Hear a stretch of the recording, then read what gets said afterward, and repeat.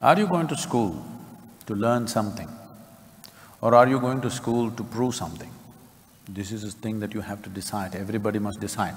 Have you come to the ashram to know something or to prove something? You must decide this. Once you go to any place to prove something about yourself, sickness will set in. Sickness of failure and success will set in. For one who wants to learn, there is no such thing as failure, there is no such thing as success. It's just a question of striving. Somebody may get it in 1 day, I may get it in 10 days, somebody may get it in 100 days.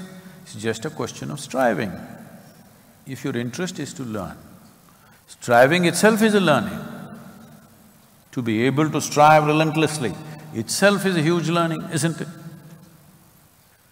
So, don't try to prove anything.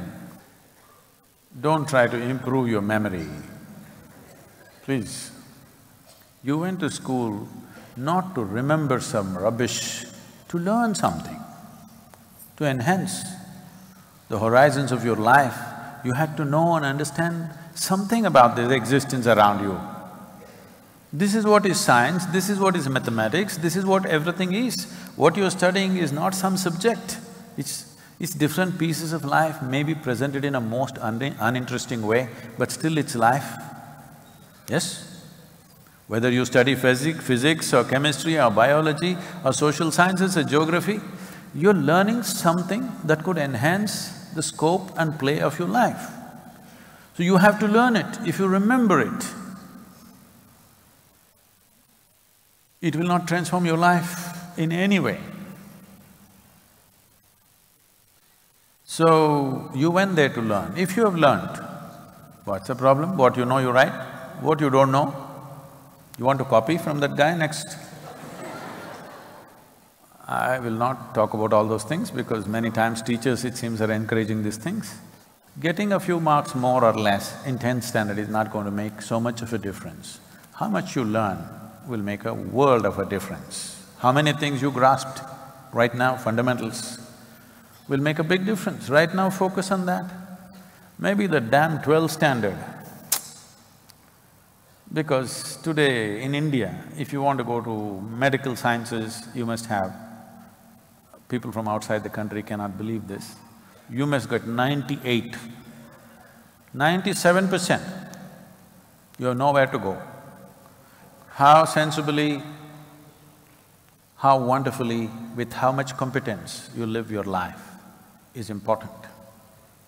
How much you remember is not important. I don't remember a damn thing. That's why I can sit here and gossip with you simply about anything, because there's no burden of remembering anything. So, no antidiarrheal tablets, and don't worry about your memory. What you know, you will do. What you do not know, anyway you cannot do. But if you know how to copy, it's up to you. I wouldn't do it.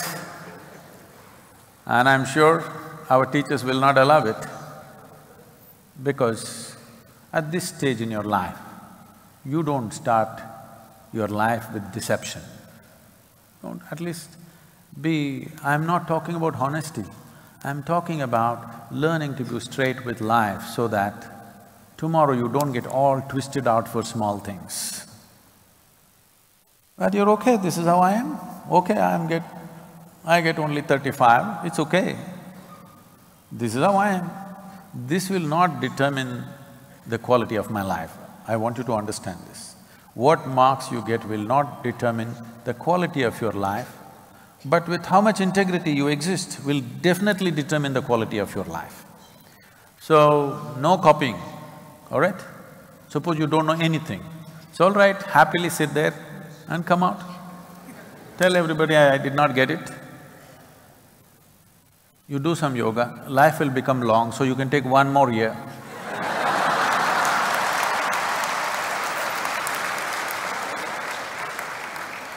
One more year to learn. No copying, because don't lose your integrity for small things, petty things these are. Don't lose your integrity for such small things. Tomorrow when big things come, you will not be able to stand up to them.